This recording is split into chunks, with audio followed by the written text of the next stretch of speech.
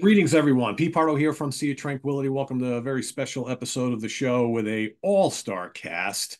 Let me introduce the cast first, and then we'll start talking about what we're going to talk about. We've got Brendon Snyder here. How's it going, guys? From the Prog corner, Mr. Scot Lade. Hey, And from Grant's Rock Warehouse and the Contrarians, Grant Arthur. Hey, nice to be here. Nice Gentlemen, to see everybody. Gentlemen. should be familiar faces to everybody, whether you've seen them on here on Sea of Tranquility or on their own channels. Lots of experience talking about music with the four people sitting in this Zoom call here.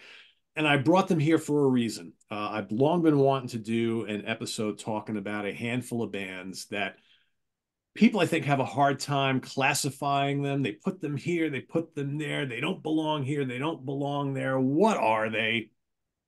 Those bands are 10cc, Supertramp, Roxy Music, XTC, and ELO. Are they prog? Are they pop? Are they art rock? What are they? We're going to try and find out today. We're going to try. I must say, that's why I'm here, because I really do need to find out. Yeah. I okay. think we all do, right? We all need to try and figure this out. First, before we kind of get started, I guess, when was the first time where you guys kind of came upon these bands? And do you like all these bands? And maybe how do you think of them? Brendon, I'll have you start. Like, what's your first experience of diving into this type of music? Because a lot of these bands are a little bit different than maybe some of the other bands that we all talk about on our channels all the time, right? I mean, Yeah, absolutely. I mean, I didn't get into these maybe the traditional way through a hit, hearing it on the radio, that sort of stuff. So like ELO, interestingly, I got in through Ace Frehley because he does a cover of the song Do Ya on here. And I loved it until, of course, I found out it was not his song. And that bummed me out that it wasn't Ace Frehley. But I said, I got to go find ELO. And what is that sort of stuff? Wasn't even ELO's song, really, It was was the it? move. right? It was the move. Right? Yeah, exactly. There you go. See, I'm learning something on that. But that was my lead into it. The other thing being, I'd known the name Jeff Lynne through the production that he did with Tom Petty on albums that I happen to love. So there was that, and of course, him being involved in the Traveling Wilburys. So I found ELO in sort of a backdoor way. Once hearing them, I said, oh, I do actually know some of this stuff. But it wasn't stuff that was being played on traditional radio format, which kind of may lead into that thing of what are they? You know, they're not necessarily classified as pop music or hard rock or even prog or whatever. So radio stations don't necessarily know where to put them, or at least back in the day when DJs could actually pick what they were playing. So that's kind of how I came into ELO, at least. And the rest of them are all kind of the same way, where I came into them in a backdoor sort of way. Roxy Music, simply just based on the Country Life album cover as a young boy, I said, what is that? I've got to check it out, right? Great marketing on their part. What is that foliage? I'm really interested in horticulture. Oh, absolutely. Well, that's what you were interested in. Some of the album covers, because they were censored, all it was the bush. I think it was this cover. They made that the front cover of it. So maybe there is somebody who is into horticulture getting into it. But I got this one, and it was good, and I kind of enjoyed it, but it wasn't until later on getting into Flesh and Blood where I actually really clicked with the music and said, this I like, and we'll get into it maybe, later on in this, but that's where earlier stuff from Roxy Music I classify in the art rock. It was not pop or traditional stuff that I would have expected it to be. And I couldn't enjoy that. I've now since gotten into it, but it was the later stuff that I said, oh yeah, I can get into this. I know this, as my tastes have changed over 35 years and grown and developed, I've gone back in a lot of these bands and explored the other parts of their catalogs. And just real quick, you mentioned two bands right there, Brendon, ELO and Roxy, both of whom had real distinct periods. Their early stuff doesn't sound anything like Avalon, so going back is actually something you do when you get older and you mature and you realize maybe you don't know everything, and you go back and listen to those records like, wow, maybe I did miss something. Roxy Music never put a bad record out. by the way. Not at all. I just want to put that out there. Every is amazing.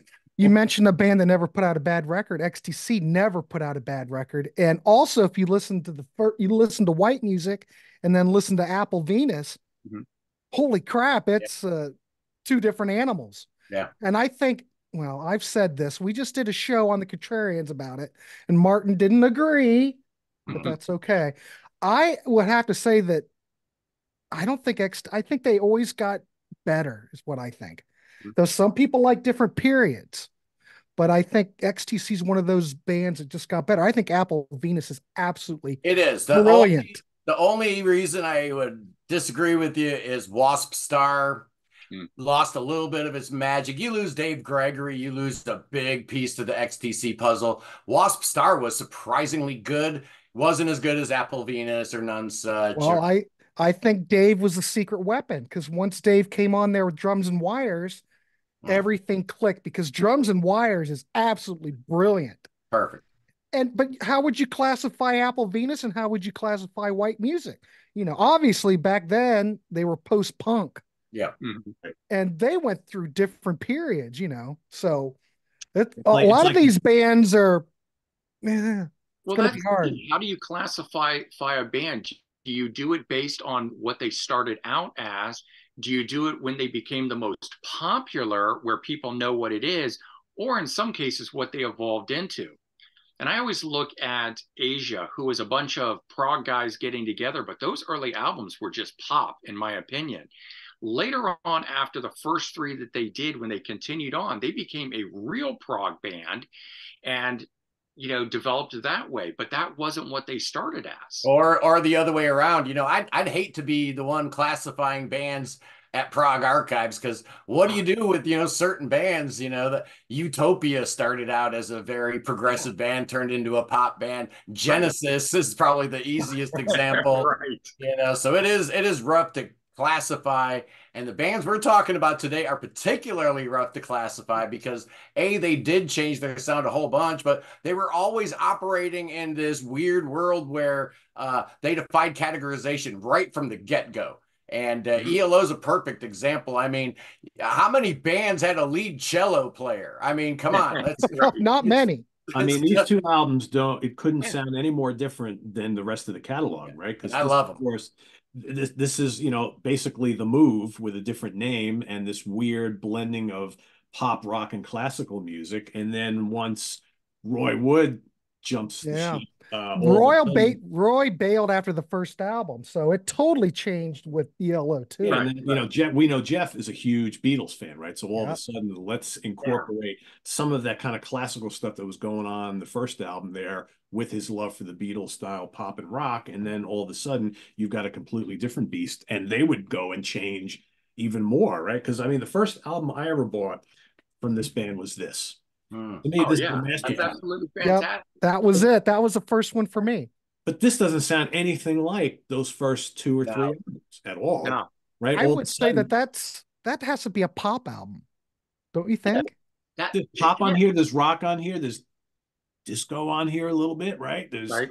kind of symphonic rock on here, you know. That's where I kind of like this one right here, Pete. Right? It kind of splits the difference. There's any prog. You feel a little bit of the old Move, and definitely there's some hits on here. You know, this is more of a pop-oriented record, but this to me is right the sweet spot for ELO, and probably where I point people to if they're on the fence about whether or not ELO has any prog in them. You know, El Dorado is a good place to start. I was just going to say, because I think that's what Brendon was bringing up before. So what, for all the people who say, well, ELO is a prog band, what makes them prog? Yeah. The complexity and the instrumentation I get, and the fact that they incorporate orchestration into it already elevates it into a completely different level. So I can understand people calling it prog, but I don't think it's prog at all. I don't think it's prog either. They continued on from where the Beatles left off with I Am the Walrus. That was the idea. Right. What would you say I Am the Walrus is? Is that the birth of prog? Not necessarily, but but a lot of people. But I think the Beatles. I think it was the birth. You know, there's definitely elements of it, And like you said, ELO just kind of continued what the Beatles were doing. So if the Beatles had elements of prog in them, then by transference, so did ELO. So I'm comfortable with saying they're a prog adjacent band. Prog adjacent. There you go. We have a new way to categorize things. And I think too, for a lot of people, you got a guy like Richard Tandy in ELO who plays like a million different kind of keyboards. He's playing the Moog and the Mellotron, the electric piano, the Hammond organ, you name it, he's playing it. And it's like, well, if it's keyboard heavy music with lots of layers, it's kind of prog, right? With the classical inspired cellos and the violins and all that stuff. Yeah, so I get it. But there's no odd time signatures with an ELO. It's very straightforward. And for me, that's one of the defining features of what makes something prog. You know, that's why I said Asia was not, they're a pop band. They're not prog. It may have been prog guys coming in, but they weren't doing those odd time signatures and those long jams and things that, in my opinion, define what makes something prog. So they just weeded all that stuff out and wrote killer songs. And I feel like that's what ELO did. You know, they could have been a full-on prog band, but they weeded all that stuff out and said, we're just going to give you the digestible parts. Yeah, that's not what the label was looking for in 1981. They didn't want a band doing sidelong sweeps. They wanted a band that could, move the needle at radio and at retail. And hey, it worked, man. The number one selling album of 1982 was not Thriller. No. Well, because it came out in November. The number one selling album of 1982 was Asia. You know, so they obviously had the right formula. And they too, there's little elements of prog mixed in, even on those first two albums. But not prog. But those records when John Wetton came back, like you mentioned, or those are the records, are you talking about the other ones? No, that became prog. Yeah. John Wetton left when John Payne came in. Yeah. But those Wetton albums. Yeah. When he came back. Yeah. So those were much better.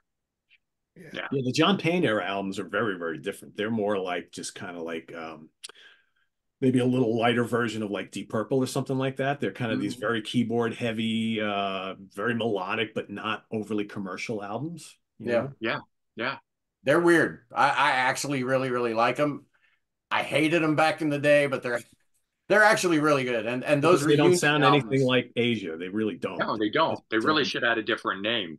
And I love that era. I love both eras, but I don't even consider them the same band. Yeah, it's like it's just Jeff Downs and a bunch of people. Yeah, that always constantly change. Yeah. Well, that I must say, I know we're on a tangent.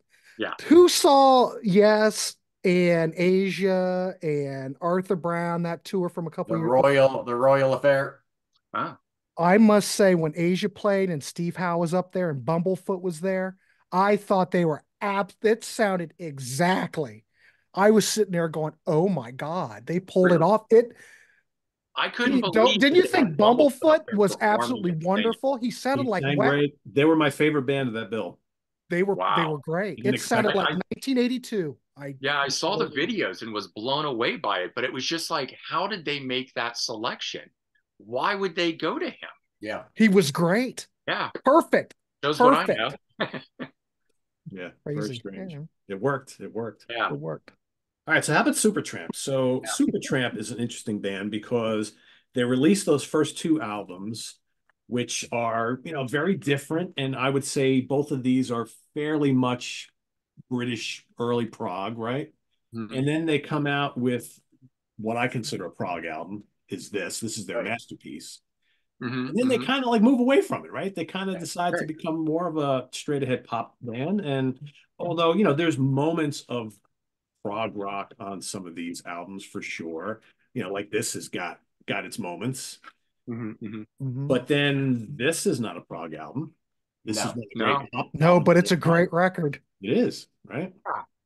And that's the one I came in on. So for me, a lot of times, what's the most popular thing? What does the general public, when they think of a band, what do they think of? They think of that era. They think of those hits on there. And those people would never think prog. Yeah. It doesn't mean that they're not. It's just, to me, what is the most defining element of the band? And sometimes that is the successful aspect of them. And I tend to categorize and classify bands based on that, as opposed to where they started. And for me, it's like completely left field, different genre of music here, but Def Leppard, who was new wave of British heavy metal and basically started as a metal band, but with Hysteria, they became a glam metal band. Yep. And for me, that's what they are. They will always be a glam metal band, even though they're actually new wave of British heavy metal. They grew out of it. And Guns N' Roses is another one of those, who was a glam metal band when they started, but grew so big and outside of that to just a straight ahead hard rock big band. That's all anyone knows them for. Yeah, that's a good point. And some of these bands did the same thing. I think, by the time that Roxy Music, left what I consider their earlier stuff being the art rock, the more experimental stuff that they were doing, whether prog or not, and they moved into, and ultimately with Avalon, it's just really good pop music. Yeah, it started here with the hit, their first hit, that Love Is a Drug. Man, that sounded so good on the radio, but it still kind of sounded like Roxy. But it's disco too. And it's the only song on there that sounds like that. Yeah. So it's like they did that. But again, that was popular music of the day. So when we're talking about pop, I mean, it can cover a lot of different things. And they moved with the times. That's one of the things I'll say with all of these bands here. No one was doing what they were doing at the time when they did it. And that's progressive in the aspect of what it is. They came up with a complex idea of what they wanted to be and filtered it into the music and became that. And yeah, even though some of that stuff ultimately moved into the popular realm, nobody sounded like these bands. You can't go out and find people that copied and did this. And as far as like my audience of all these bands we're talking about today, the one that I have the hardest time convincing people on is Supertramp. If you've got it stuck in your mind that they are a pop band, there's nothing I can do to convince you otherwise. Seriously. I mean, it's a real sticking point for some people. And they've got the Breakfast in America blinders on. Yeah, it is true. Well, I don't want to say I have blinders on, but I always thought that I never saw them as a prog band. I just saw them as just a rock band, a smart rock band. Because I could see Crime of the Century basically to me let me say this, Breakfast in America to me sounds like the follow-up to Crime of the Century, because you've got the same type of songs on there. Everything's catchy for the most part. Yeah, there might be a couple of tracks that are deeper, not as accessible, but Crime of the Century has some great singles on it that totally would match up with Breakfast in America. It's not that much different. Not that much different. But you don't think there's like a grandioseness and a majesticness and an intricate and layered approach on Crime of the Century that we don't really get on Breakfast in America? I don't see that. No? I do. See, to me, I don't see it. That's why I'm here. I don't know what to classify Supertramp. I look at them as classic rock to some degree. They don't play Supertramp around here anymore. But they put out such great catchy songs. And an album like this, which has elements of jazz rock on it too. Yeah. See, that's a whole different animal. Yeah, that's a great album. Yeah. And David Gilmour too. Yes. Hey, there we go. Yeah, some things never change, and of course this is without Roger Hodgins on it. But this to me is where they started to go back to that, or what if somebody was saying, are they prog? I feel like they started to get back into that, the more experimental stuff on it, and not the pop stuff from Breakfast in America and earlier things. But for me, I don't know.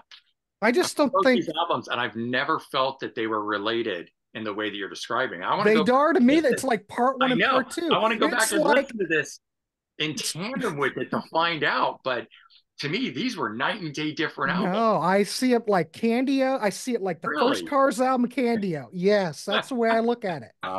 Because they have a similar tonality, even though I know they're different engineers. I think it's more like the first album in Panorama. Okay. This goes to show you, ladies and gentlemen, that we all hear things differently. Completely. It is crazy how 2 people, 4 people, however many, can hear a song, hear a band, and we all take it in differently. We all process it differently.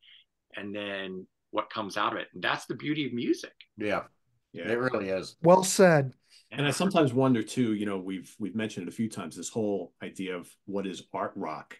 Is art rock really just a tag that we're putting on these bands who kind of don't really they're pop, but it's a little bit too intricate for straight pop. I mean, 10cc is a perfect example here. That is the perfect example. Quirky right? music that's very artful.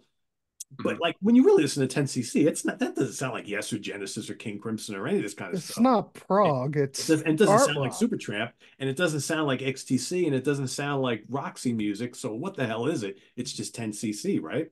It's art for art's sake, man, is what it is. Exactly. Yeah, I don't know where I would classify 10cc. It totally baffles me. And I think there must just be a separate category called 10cc in which they fit in it. I don't know. They were on the second Mandela Band album, all four of them. So that's pretty prog. Yeah. I mean, I don't hear any prog in there, though. I don't think anybody would doubt, and Brendon kind of talked about this a few minutes ago. Prog music has to have that complexity in the songwriting and the ranging.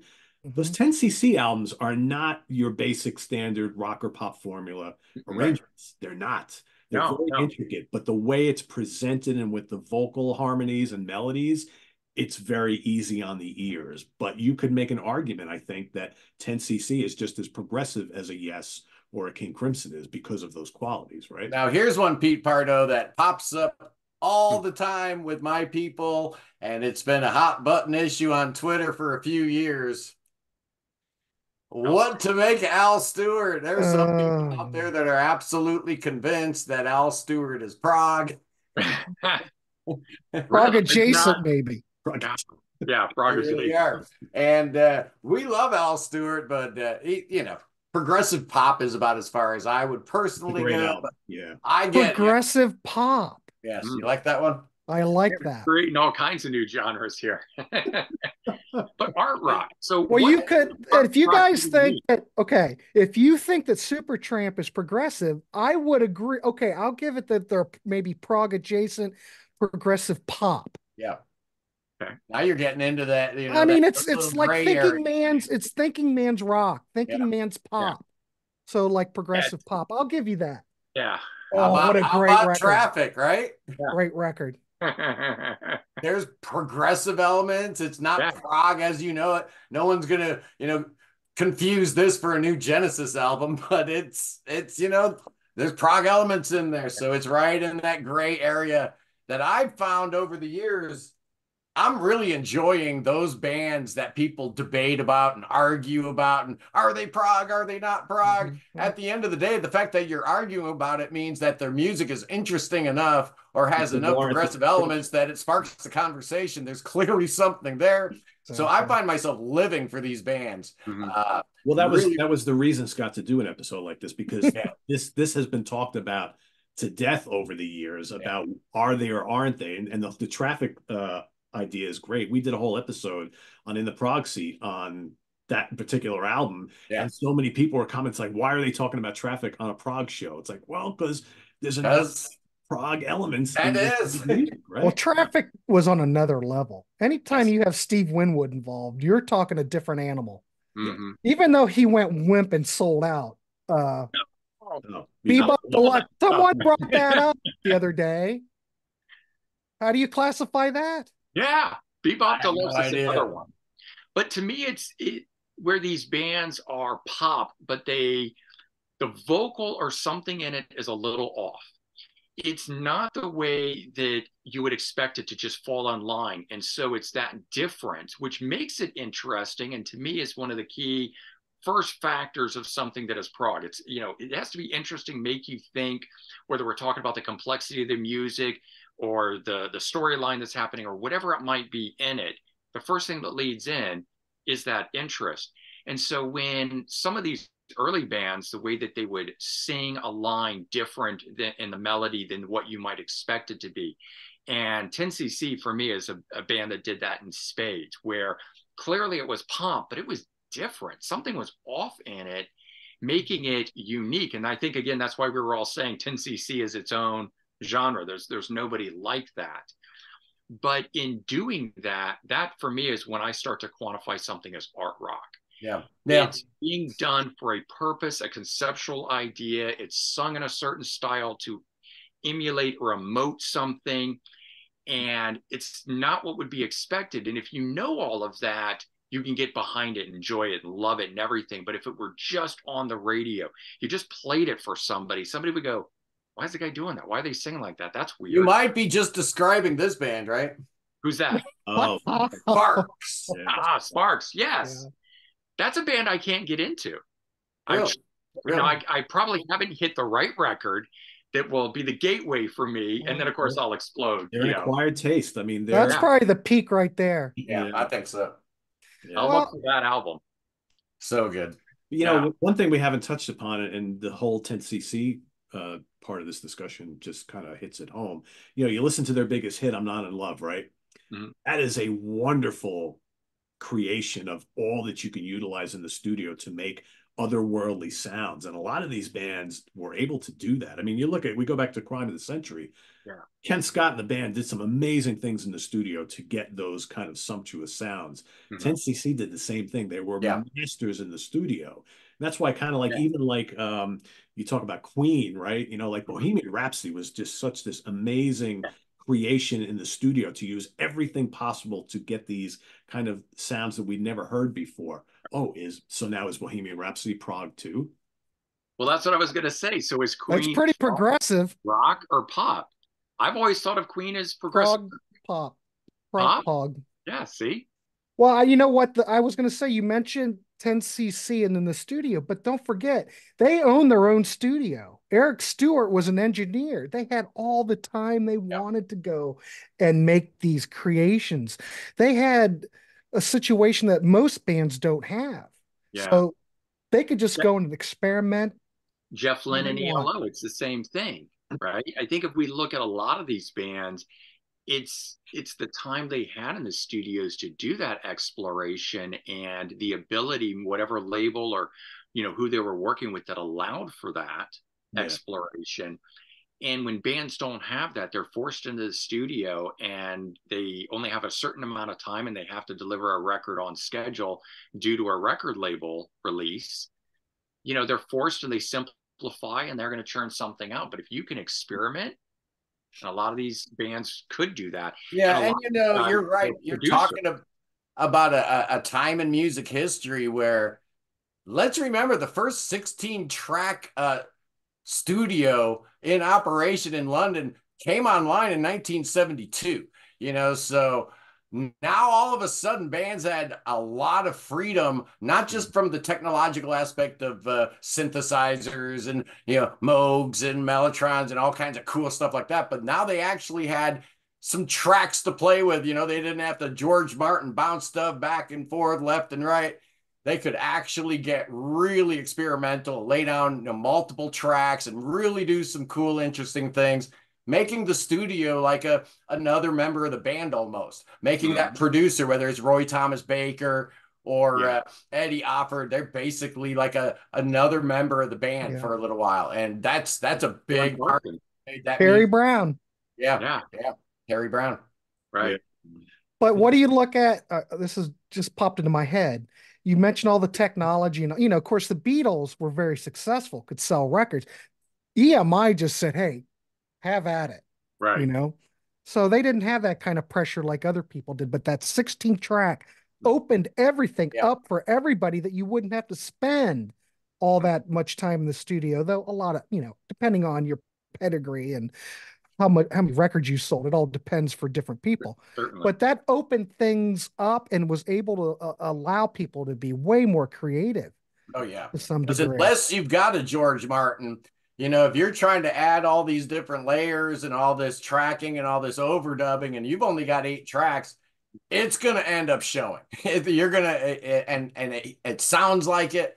Right. So yeah, unless you had a big budget back then, you were going to sound like you had a small budget. Nowadays, bands with, you know, all their capabilities to get into, you know, GarageBand and Pro Tools and all these different softwares, it's just hard to believe that there were actual restrictions to how many tracks you could lay down.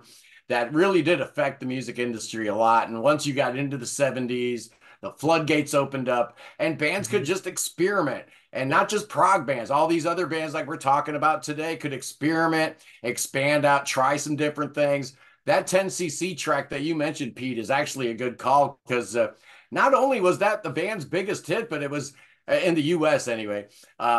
But it's arguably their proggiest track with the way they laid everything down in the studio, and it just sounds so beautiful and pristine and perfect.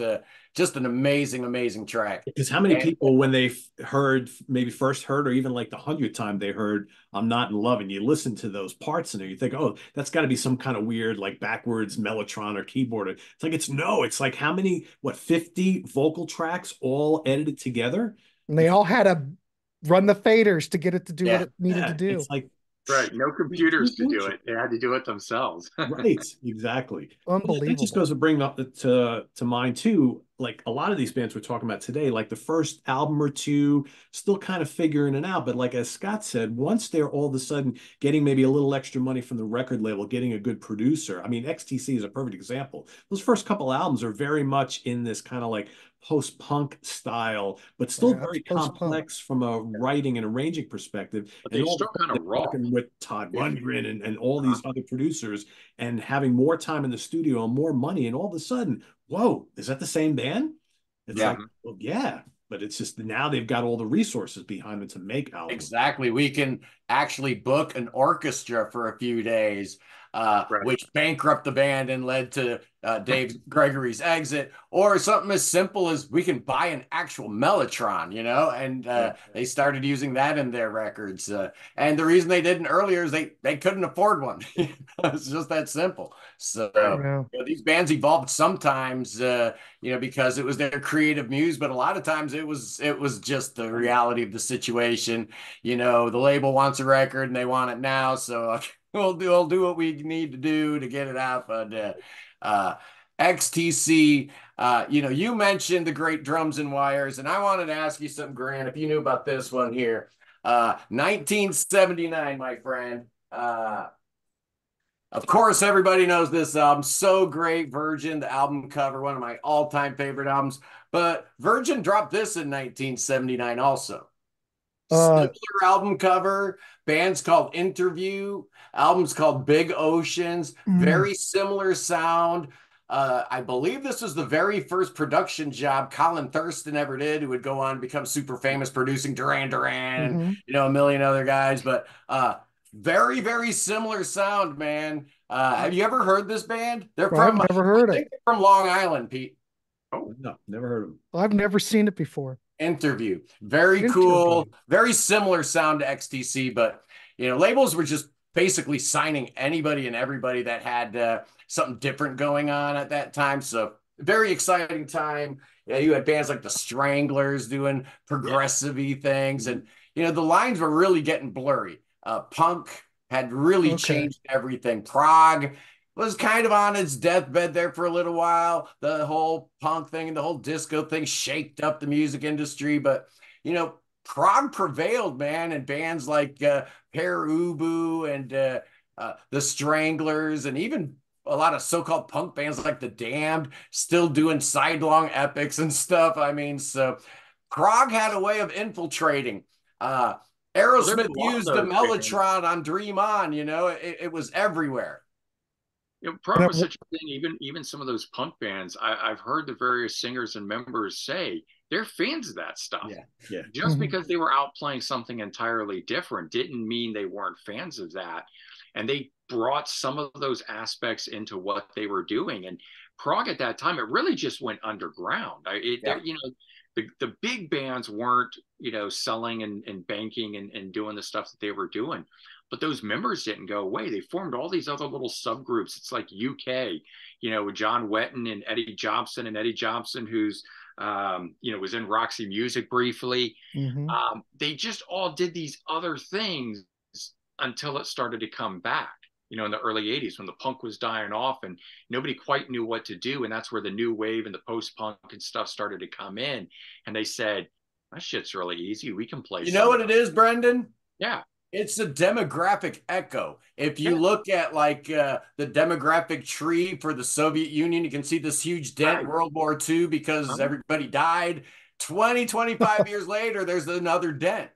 There's a demographic echo. We have a demographic echo with Prog, where the kids of the, those people that were listening to Prog in the 70s, we had a bump in the 90s. That was where the third wave started. It was that demographic bump, and we're seeing it again. This is the second demographic echo. This is the Prog echo happening. So yeah, we're capitalizing on it, and I'm excited about it. Happens. It seems like if you look at the genres and stuff, and they will die off, and about 20 years later, it's all cool again. There you go. There you go. Crown comes around. Dad's records. Right. Yeah, Prog tried to do it again in the early 80s, but other than in the UK, it really wasn't happening anywhere else, unfortunately. Right. So it took, like, in the early 90s, it started happening everywhere, because Scandinavia all of a sudden was like, hey, we want to get in on this. You had all these bands from Sweden popping up, and then the US bands. And then all these neo-prog bands in the UK. So, and it's happening once again, which is great. It really is. And, it's not just relegated to these underground bands, right? You've got Coldplay doing epic tracks. You've got, bigger bands like Muse doing a 21-minute track just called Play. Yep. Where he took that whole idea of the prog thing. You want to play every instrument himself, all in one take. Could he do it? Foo Fighters, Dave Grohl, he's not prog, right? Or is he? Yeah. Or is he, man? The Decemberists just dropped the 19-minute track. They got a brand new album coming out. So, Prog's tentacles are everywhere. So it is no surprise that, we saw it in some of those bands that we talked about. So, is Supertramp or ELO or any of those bands capital P Prog? Absolutely not. But when you look at how big prog rock was in the early 70s, the millions and millions and millions of copies of records that were sold, and the hundreds of thousands of people that were going to see these bands live, should it surprise anyone that there would be, some influence spreading out in every direction? Absolutely. There's an electric sitar solo in Cat's Cradle by Harry Chapin. Of course, prog was everywhere, man. Its tentacles went everywhere. It absolutely did. And we haven't even talked about it, but although it was mentioned a couple minutes ago, I mean, new wave, when you think about it, which is this kind of weird offshoot from punk and pop. And do you guys ever hear like a little bit of prog in like Blondie or the Cars? And because they had some odd time signatures in what they were doing. Yes, for sure. Right. Yeah, but I don't hear any prog in it. I don't. You're listening to the wrong Devo records, man. Listen to this one, Duty Now. I got that. There's prog all over this, and it's produced by Ken I think Scott hears prog in everything, ladies and gentlemen. I'm no offense, but he can talk prog in Firefall, damn it. I know there's prog in here. No way. Probably right. A couple of I mean, we've talked about, Roxy Music and 10cc, and we mentioned Supertramp, Bebop Deluxe, and Utopia. I mean, there's like these new wavy elements in all of those albums, by the way. Right. Well, Adventures in Utopia, very kind of new wavy. Yeah, in spots for sure. Talking Heads, yeah. Well, don't forget, you get new wave in Rush, ladies and gentlemen. They love listening, the Police influence. You listen to Getty in those old interviews, they love all that stuff. Oh, yeah. Big influence on Rush. Yep. And, I'm happy to report that there are actual bands selling actual records today, still, being influenced by prog, even though, prog will never be what it was back in the 70s. But if you want to tell me that Muse is not a prog band, I got news for you. They are a prog band. Absolutely, they are. Coheed and Cambria, the Deer Hunter, Mars Volta. There's a lot of bands doing really, really well that are most certainly prog. Opeth sells a whole bunch of records. They got a big following. Well, they're definitely prog. Prog is alive and well, ladies and gentlemen. But all the bands you're listening are metal bands. And prog has moved out of what was originally the idea of prog, which was not straight ahead, but I mean, it was rock. And now it's like there's progressive metal and, of course, still progressive rock, but there's all these different sort of subcategories. And it's metal. Thing is that prog is still around. Even when people don't want to acknowledge that it's prog, there's so many bands out there doing the stuff, keeping it alive. Yeah.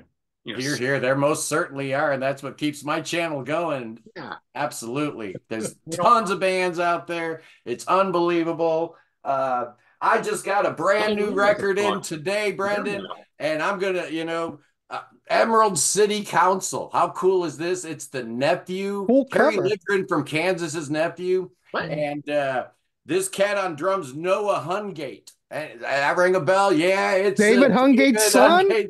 Son, Emerald City Council, very clever, very cool. Prog all the way if you like Kansas. I've got like 3 things I've got to look up here. I'm just gonna have to watch the video back just to be able to get all the things that I need to check out. I love supporting new prog. I love talking about the old stuff, but there's so much great new stuff out there, Pete Pardo. And he's like, where in the world is this conversation gone? I have no control over this panel at all.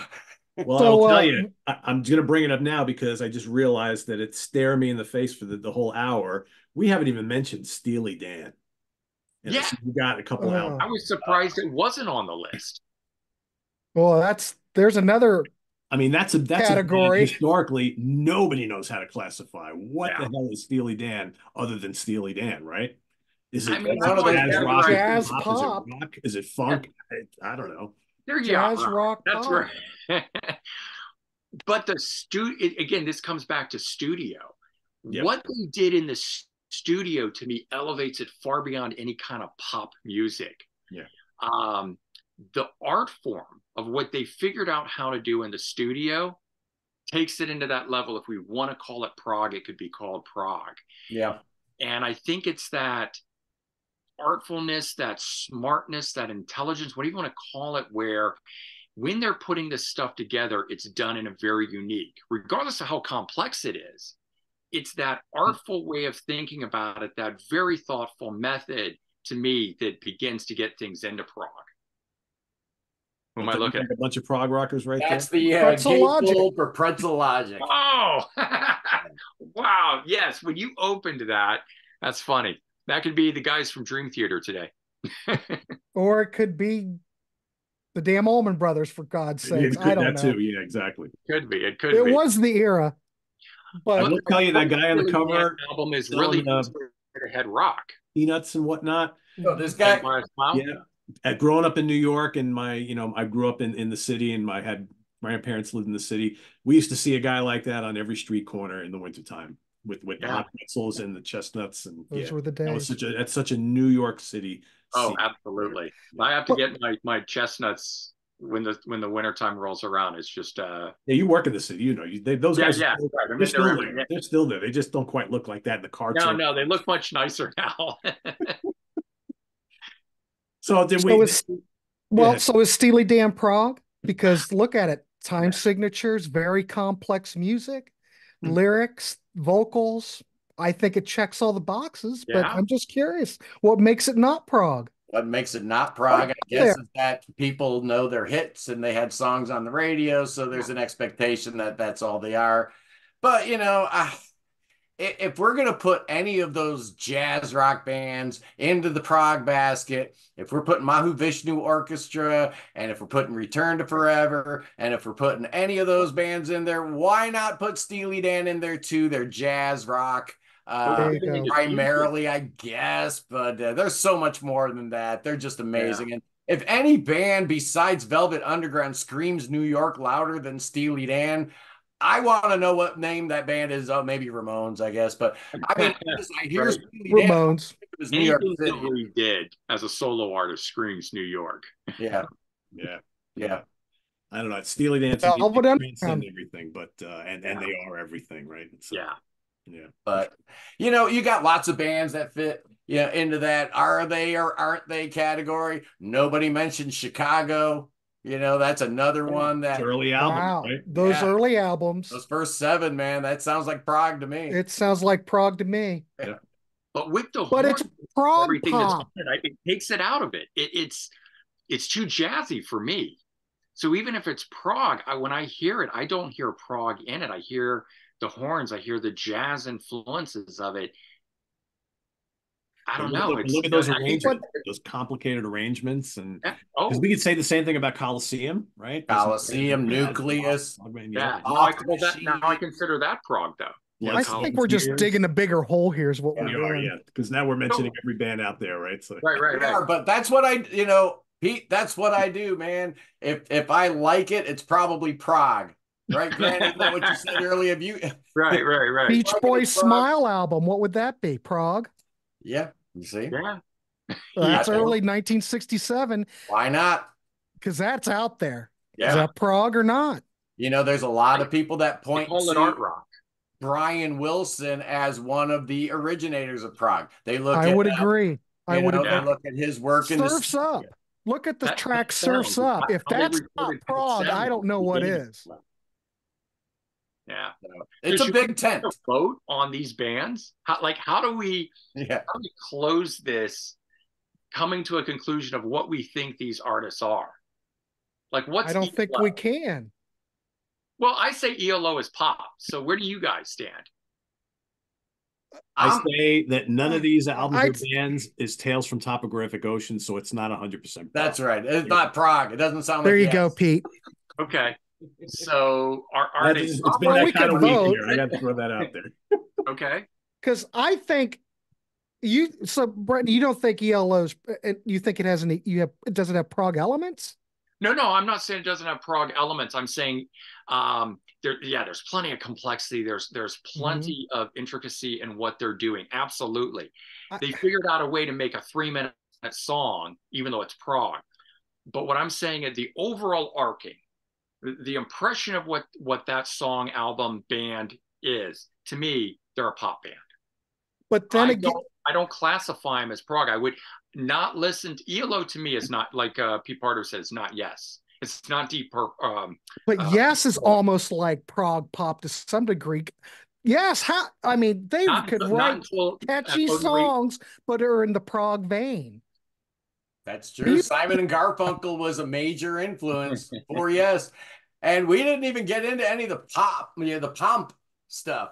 How about Angel? The first two Angel albums are prog. Yeah, those are so great. So therein lies the way we're going to conclude this episode. I think we can agree that every one of these bands we've talked about today have at least 1 or 2 or 3 prog albums, but that doesn't make them a prog band. Yeah, they might have elements, like we all have a prog checklist, like Brendon was saying. Strange time signatures, check. Thematically interesting or good storytelling, check. Various instrumentation. You got to have a mini moog and a synth. Long song. Check. Well, what? One check box. I'm going to quote the great Rand Kelly. If it's got Mellotron on it, it's probably prog. That's right.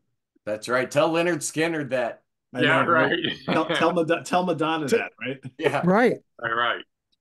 But so we can't check every box all the time. There's only a handful of bands that actually will fulfill the checklist. So I figure if you get 1 or 2 checked off, you're close enough. Come on, you're part of the prog team. Welcome. Come join the family. That's right. A warm embrace. Right. So I don't know if we've solved anything with this episode, but I will say it's been a blast chatting. But it's been fun about this, right? So what it's all about, right? We're not trying to save the world. We're just trying to spur up some great conversation about some, quite frankly, some really great bands and albums here. That's what we talked about today, and that's what it's all about. That's what we do. So for those of you watching, if you have an answer to this whole question, are these bands prog? Are they art rock? Or are they something else completely? Prog adjacent. Prog adjacent. Maybe that's prog adjacent. That's what was the other category? Prog pop. Prog pop. Right. So you guys can use those too. I think next time I review a brand new album by a band that fits into this category, I'm going to put prog adjacent or something like that. Let's see if anybody remembers this. So let's do it. Before we go, I do want to have everybody here plug their own channels. We'll go Brendon, Scott, and Grant. So Brendon, you want to plug what's going on over on your channel? Yeah, absolutely. If you guys don't know my channel, come on over. You can find me on YouTube just under my name, Brendon Snyder. Do all kinds of different stuff. I go to record stores, film experience videos, do discussion topics with record store owners, top 10 reviews, album reviews. So yeah, come on over, check it out. There's always something new. I've got new music finds every Wednesday, and then I've got music news on Fridays and what just dropped on Saturdays. So lots of great stuff.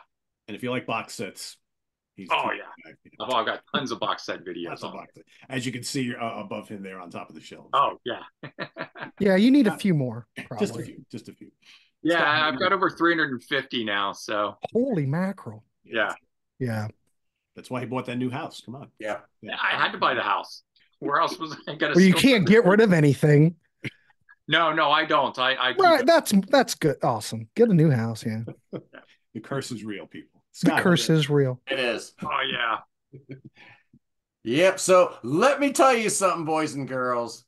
It's going to be an exciting week on the Prog Corner. I am so excited. Yeah, Record Store Day is 420. It is Saturday. So once all you cats and kittens get back into your homes, tune into the Prog Corner at 1 p.m. Eastern, where New Jersey's greatest prog band are reuniting for the reissue of their one and only 1976 classic. For you, the old women, it's being reissued on Disques Plus Canal. Yeah, the same people that brought you the Boo Boo reissue and Cheval Fou and Alpha Centauri.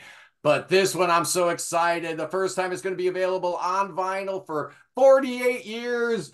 Mirth Rander will be on my channel answering your questions, talking about this record. And so we're going to have a lot of fun. So again, that's Saturday, 420, 1 o'clock Eastern with Mirth Rander on the Prog Corner. It's going to be awesome, Pete. Very cool. Such a great great album. I love that. I'm excited. I love them. You know I love them. Yeah, it's an old classic. It's a great one. Oh, yeah. Those long lost, undiscovered gems from that time period that if you haven't heard it, you need to listen to that. And I'm sorry, a lot of times when they tell you it's the hidden gem from the 70s, you just got to hear, and then you listen to it and you're like, I don't get it. You'll get it with this one. Yeah, that's one of them. That's kind of like Cathedral and those.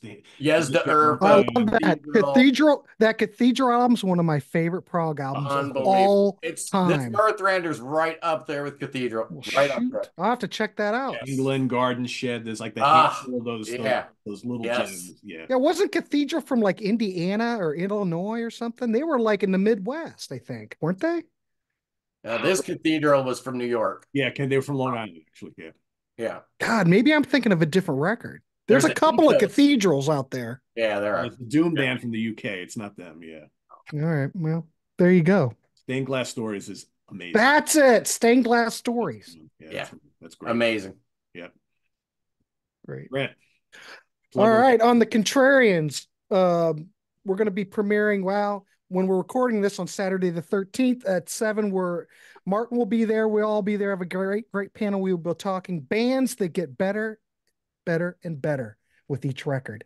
So that's going to be a great discussion. Sunday on my channel, I'm doing a listening party, and we're going to play 2 hours of just LA bands. So there might be some metal, there might be some punk, there might be all kinds of stuff.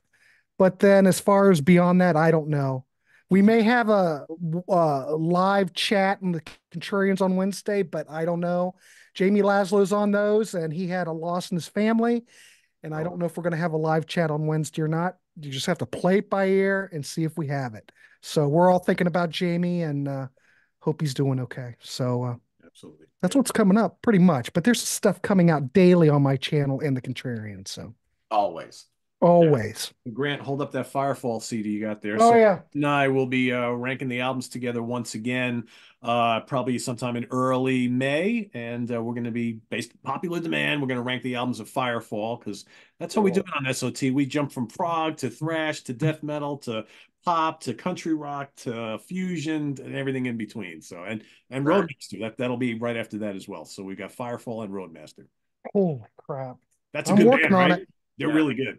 Holy crap, Pete. I've been playing, not this one. I just got this. So I haven't played it yet, but the second and third album. Yes. Oh my God. Those are so good. How did I never hear about those guys? I never heard of this band either. So I only found them through Rock Candy. Yeah. Oh, I love Rock Candy. Scott, you would even like them. They're kind of like Styx, early REO Speedwagon, maybe a little. And there's some prog on there too. Oh yeah. There's prog. I am. Where are those guys from? Yeah, Indiana, I believe. Indiana. Yeah. Indiana. Okay. I never heard of him before. Four albums. 4 albums. Yeah. Yeah. Very good stuff. Very good stuff. And Todd Rundgren produced the first record. And really? Todd Rundgren produced the first one. There you go. Gotta hear it. No, I can hardly wait to discuss it. Yes, we'll wait. It's coming up. So that's coming. God, that's going to be so good. In May.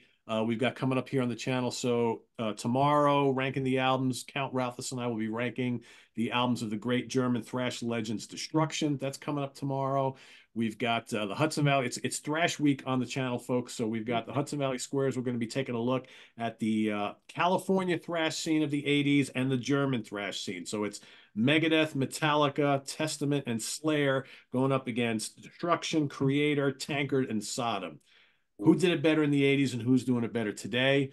Martin Popoff and I will also be ranking the albums of all the 80s records from the big four of thrash: Anthrax, Metallica, Megadeth, and Slayer.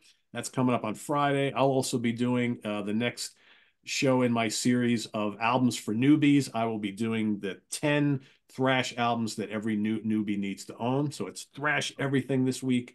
And then that's a great series, by the way, Pete. I hate to interrupt you, but I am going to be stealing that. Okay, a lot of people have, so yeah, whatever. Right. What else is happening here on the channel? Ranking the albums next week will be Rick Labonte and myself, a top 10 albums of Savoy Brown. We've got Steve Hillage coming the week after that. Then Scott and I will be doing, Grant and I will be doing our stuff. Scott and I and Ken Golden will also be doing our 10 favorite Mellotron albums of all time. That's coming up too. There's a ton of shit happening here on Sea Tranquility, folks. So please check out all these channels, hit that subscribe button, and give everybody your love. And we'll see you soon here with more stuff. Visit us on the web at www.seatranquility.org. We're on Facebook. We're on YouTube all together all the damn time. For Brendon Snyder, Scot Lade, and Grant Arthur, I am Pete Pardo. Thanks for watching this all-star collaboration here. There'll be more of them. Until next time, I'm Pete Pardo. Have a good one, everybody. Bye-bye. Thanks, guys.